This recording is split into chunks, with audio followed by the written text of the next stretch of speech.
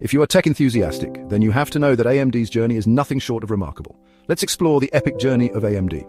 AMD was founded in 1969 by Jerry Sanders and his team. The early days of AMD were filled with challenges, but the team's passion for technology kept them going. By the 1970s, AMD was already making a name for itself with the AM9080, a clone of Intel's 8080 processor.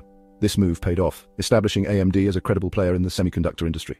Jump to the 1980s, AMD clashed with Intel again, this time with the AMD 386. This was a period of intense competition, with both companies vying for dominance in the CPU market. AMD's persistence and innovation during this time were crucial in solidifying its position in the industry. It was a big win, making AMD a serious player in the CPU market. The success of the AMD 386 was a testament to the company's ability to compete with the best and come out on top. Let's not forget the AMD K6 processor in the late 1990s. This chip was crucial in AMD's battle against Intel's Pentium series. The K6 offered competitive performance at a lower price, making it a popular choice among budget-conscious consumers. Then came 2000, with the release of the Athlon processor. This was a revolutionary product that set new standards for performance and efficiency in the industry. It was the first to break the 1 GHz barrier.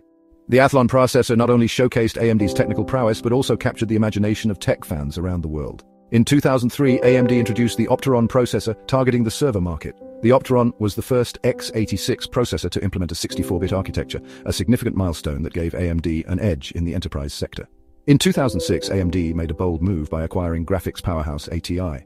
This strategic acquisition allowed AMD to expand its product portfolio and enter the graphics market with a bang. This led to the creation of the AMD Radeon series, revolutionizing gaming graphics. The Radeon series quickly became a favorite among gamers, offering top-notch performance and stunning visuals. Another key innovation was the AMD Fusion APU, launched in 2011.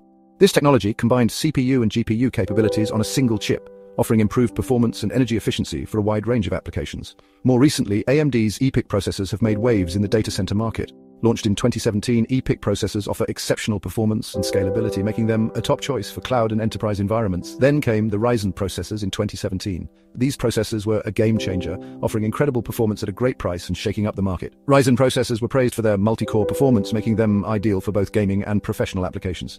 Ryzen put AMD back in the spotlight, proving they could compete with the giants like Intel and Nvidia.